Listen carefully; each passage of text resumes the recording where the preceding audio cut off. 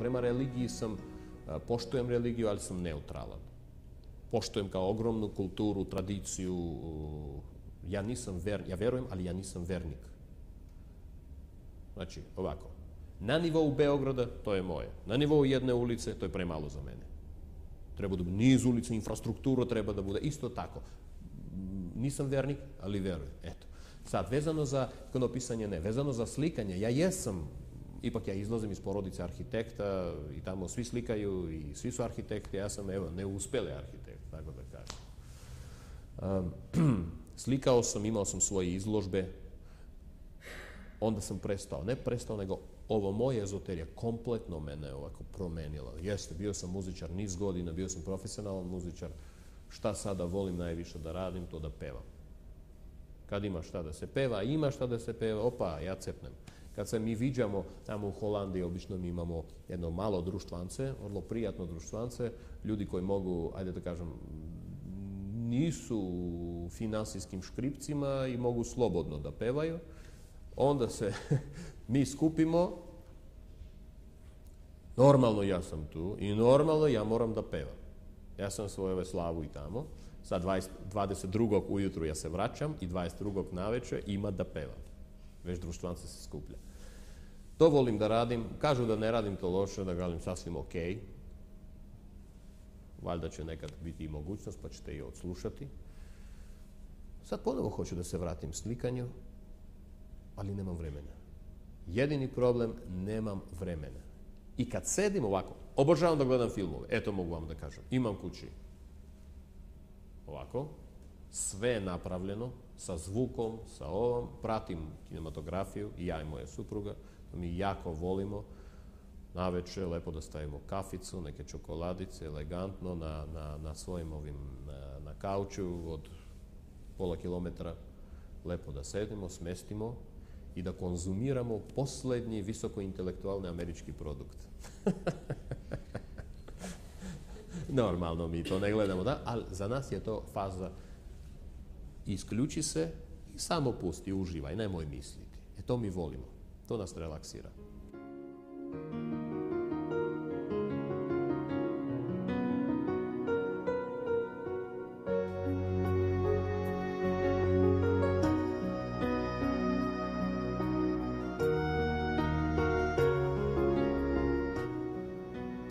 U svojoj osnovnoj, ali i u drugim oblastima, Ruben Papian sarađuje sa mnogim javnim ličnostima, političarima i velikim kompanijama u Holandiji, ali i u našoj zemlji i drugim zemljama Evrope.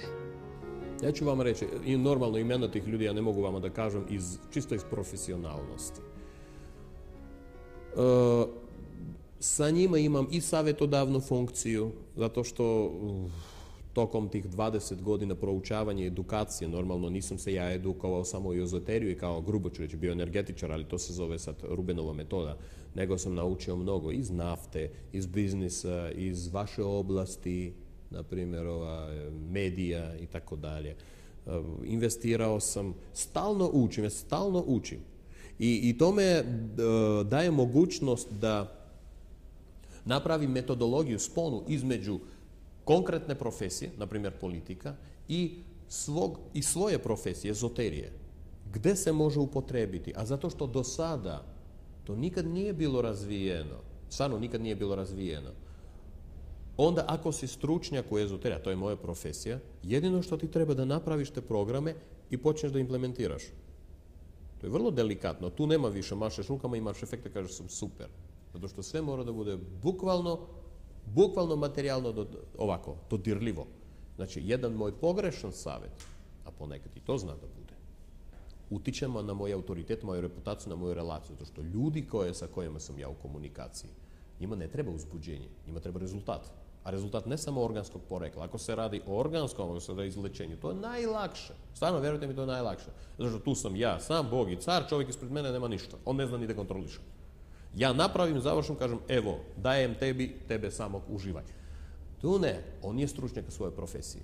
Faktički, ja treba na njegovom nivou, njegovim jezikom da komuniciram iz svoje profesije da bi on kazao, ovo ima smisla. Politika, bio nekad sport, sad više nema sporta, toliko biznis, obično biznis. Letim, konsultujem, pregovaram, rešavam probleme, vraćam se. Aspekt je širok.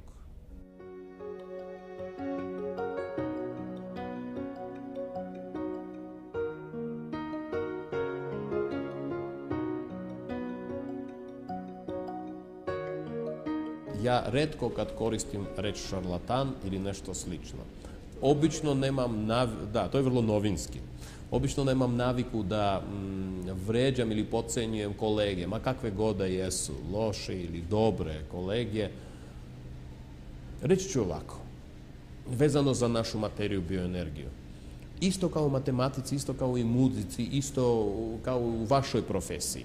Ima jako dobrih, ima jako talentovanih, jako sposobnih, ima apsolutno ljudi bez talenta, bez sposobnosti, ali koje stvarno žele i ono malo što imaju, malo, svoju želju, hoće da realizuju.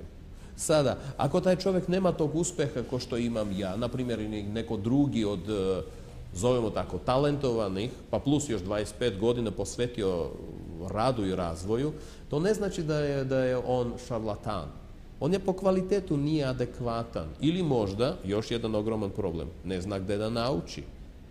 Ja se srećem u raznim zemljama i tu i u Beogradu, ljude koji imaju sposobnosti, ali apsolutno ne znaju gde da nauče bilo šta. Nažalost, naša materija ezoterije nije toliko razvijena i nije toliko dobro stoji. U muzici kako? Hoćeš da učiš violinu? No problem. Imaš i kurseve, i škole, i konzervatorijum, šta god. Ideš i učiš violinu. Godinu, 2, 10, 15. Ako si talentovan, bit ćeš poznat. Ako ne, svirat ćeš opet violinu na svoj neki način. Isto u našoj materiji, samo nema gde da naučiš. I zbog toga ti ljudi nisu šarlatani. Sad, sigurno ima misuse, kako se kaže, zloupotrebljavanje našom materijom. Sad, na primjer, zamislite, čovjek koji niti naučio, osjeća, ili on misli da osjeća neku sposobnost, pokušava na svoj način da komunicira sa čovjekom, napravi tretman. I on maše rukama, nešto radi, da? Kao rezultat toga, neke određene efekte nastaju. Mi ne pričamo kakve, neke određene efekte. Isto kao ja, da uzmem sada violinu i počnem da sviram. Sigurno ja ću proizvoditi neke zvukove. Samo to nije muzika. Isto je u našem poslu. Ali zato što tu nema nekog pedagoga koji će reći, znaš kako, to što ti radiš, to se zove šum. To se zove haos, a ne muzika. Onda taj čovjek misli da, aha, to su prvi moji efekti. 1 pacijent, 2 pacijenta, 3. A čovjek koji sedi preko bude pacijent, on je fasciniran, zato što nikad u životu to nije osjećao. I taj stručnjak, ja vas, evo garantujem, za 2-3 mjeseca, on je sam pun sebe, on ima razloga za to. Zato što počeo da doživljava nešto što nikad nije doživljavao, ne znajući da su to upravo efekti, možda kojih treba izbjegavati. I posle 2-3 mjeseca on je sam ubeđen da je pupak Beograda. A zato što nema sa kime da se meri, plus medije svoje rade, izvinjavam se, evo ja sedim ispred medija, ljudi moji, nemojte biti toliko naivan, ono što ja pričam, nemojte verovati. Sad, medije svoje rade, zato što medijima treba nešto interesantno i to čovjek jako jednostavno dođe u publicitet. Onda ljudi koji imaju neke efekte, možda pozitivne, možda negativne, sasvim dovoljno da čovjek koji ima talenta, na primjer, umjesto da posveti vreme razvoju svog talenta, kompletno da skrene u komercijalu, na kraju se to obično završava na fazi novac, laka zarada, zovemo tako. Malo veće, nije važno, laka zarada plus sam ponosan na sebe, plus efekti neki su tu, šta ti još treba.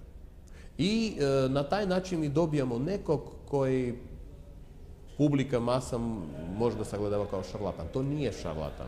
To je normalan, adekvatan produkt situacije.